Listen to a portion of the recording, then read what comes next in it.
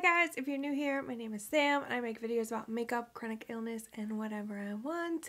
And today I want to talk about how weather change impacts chronic illnesses and kind of where I've been and why I'm kind of sporadic. If you are subscribed to me, if you're not, please do.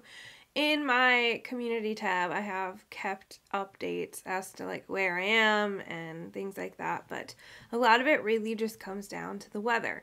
So let's talk about how weather impacts chronic illness. Well, nobody likes the drastic up and down and changes in the weather, especially when they're drastic. They really impact people with chronic illnesses more, and it becomes almost like a disability justice issue when we bring in climate change. And this isn't political. I'm not talking about like the politics behind climate change. I'm just talking about the actual scientific phenomena of the climate changing. There is endless evidence to prove that the climate is different than it used to be. This isn't getting into global warming, yes or no. The climate has changed and is continuing to change. So how is this a disability rights and a disability justice issue? Well, the weather changes impact chronic illnesses so severely, and I'm sure there are other things I'm not aware of, such as accessibility issues, but let's just talk about it from a chronic illness standpoint. So here, where I live in the Midwest, it is cold in April. It's not freezing, it's not winter, but it is chilly.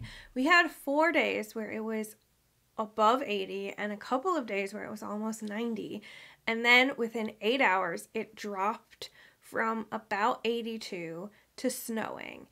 And you can imagine that made everyone feel terrible, but those of us who have chronic illness issues that are definitely impacted by the barometric pressure changes, that just wreaks havoc on our bodies. So I'm going to talk about this mainly from my perspective. I can't speak for how it impacts anyone else. So for me, I struggle in the winter a lot with pain and stiffness in my joints especially, but also my muscles. I'm also quite fatigued because of the lack of sunlight.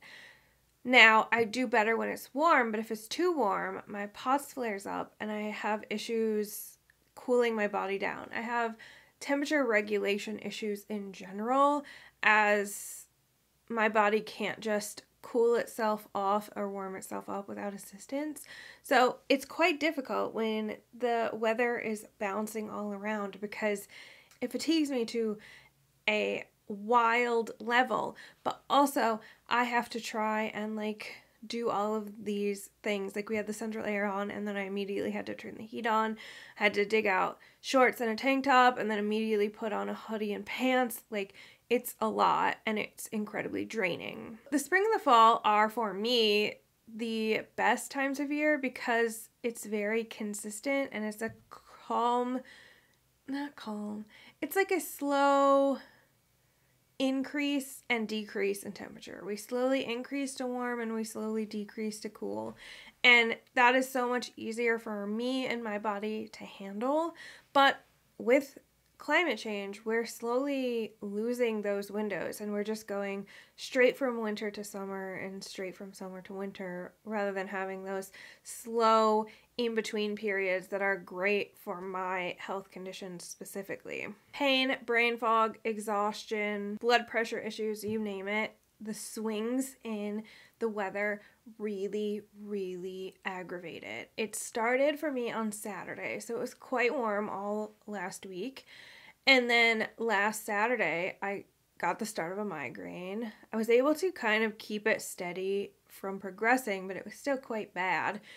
And it lasted until about Monday afternoon, and then the body pain started, and it can't quite decide if it's going to snow or it's going to be 60 or if it's going to be 30, and I'm just really struggling. The exhaustion, the temperature switching is definitely what set off my migraine because my sinuses have no idea which season to prepare for. Now, our summers have gone from fairly mild with a few warm or hot days to mainly hot and humid. With asthma and POTS, I struggle to breathe.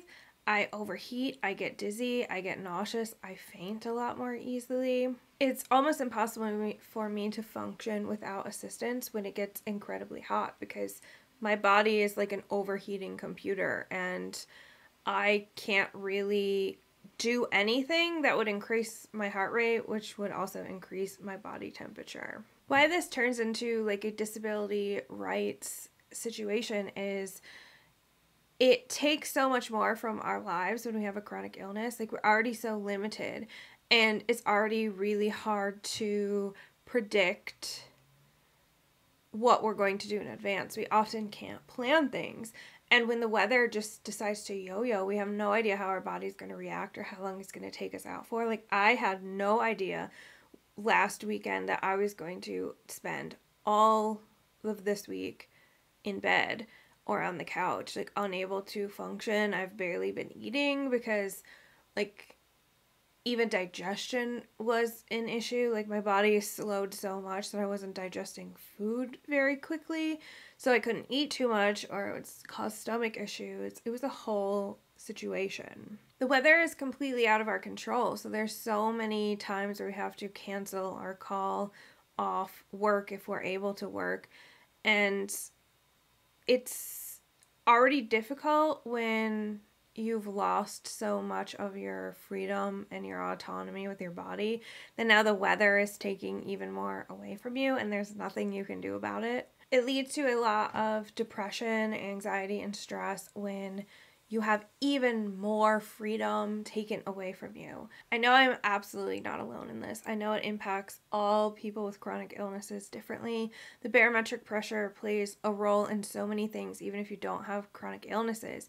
It can cause old injuries to hurt,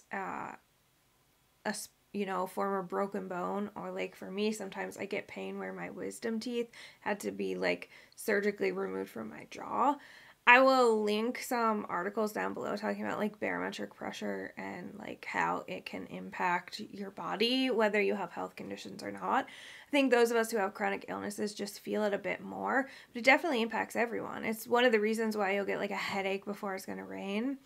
It's very interesting how in tune with nature our body can be, but it's also very inconvenient when it can just strip things away from you. I have made a video about like tips to help survive like the extreme heat, and I've offered some suggestions on how to help your body stay warm. But please let me know in the comments if you have suggestions on how you deal with like these newfound weathers that you've never had to deal with. I'm from the Midwest, I'm not from the South, so I don't know how to deal with the extreme humidity or the extreme heat. So any tips would be helpful. This video is mostly to let you know that like this spring has been pretty wild so far, and you're not alone if you're struggling. I wasn't even sure if I was going to be able to film a video this week. I just did very minimal makeup and had a little bit of energy to talk about this because it's a short video, but I'm going to crash immediately after, and I have to do an errand tomorrow. I will probably be bedbound all weekend because the weather's going to change again. Now they're estimating possibly an inch of snow on Tuesday. It was 60 today. I am so tired. I'm tired of being so sick and in extra pain and extra exhausted. And I know you guys are feeling it too. And I just want to send some solidarity that you're not alone. You're not failing. You're not doing anything wrong. This is completely out of your control. This is definitely a real thing, and you didn't do anything to cause a flare or a crash. This is sadly all on Mother Nature. Feel free to leave any tips, suggestions, anything like that in the comments. I very much appreciate it, and I'm sure my fellow viewers appreciate it too. Thank you so much for watching. If you like this video, please give it a thumbs up and consider subscribing if you haven't already. And I hope I can do 2 videos next week, but I know you guys understand. I can't control what my body does.